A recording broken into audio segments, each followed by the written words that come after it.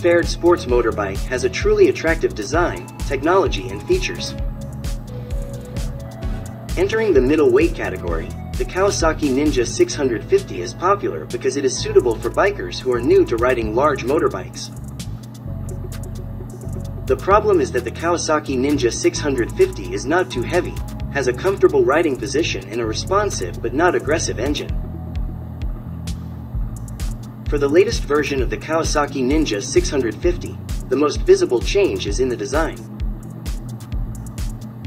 Similar to the latest Kawasaki ZX-6R 636, the Ninja 650 uses a design language that follows the Ninja 250 and Ninja 400.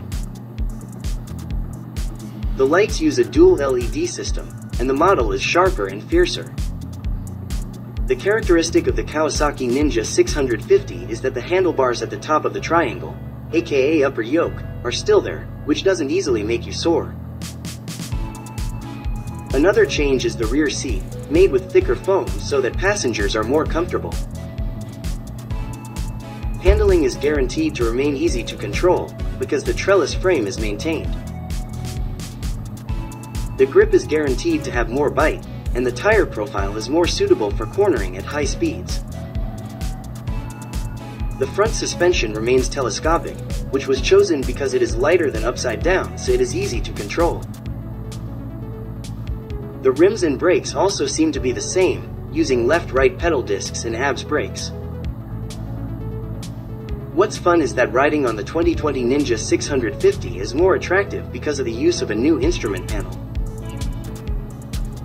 The model is a 10.9 cm full-color TFT, and can be connected to a smartphone using Bluetooth. So the instrument panel can display navigation. There is also gear position information, a shift light and an eco indicator to indicate the most efficient fuel consumption speed.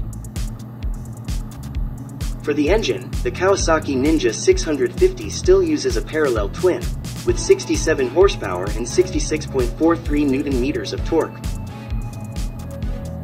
The latest Kawasaki Ninja 650 is available in 4 color choices, namely green, black, white and full black.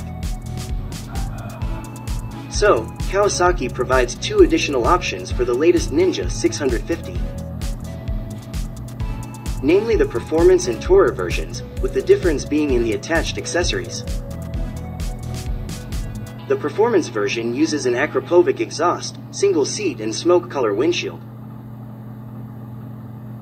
If the Kawasaki Ninja 650 Tourer lives up to its name, it uses side bags and a higher windshield.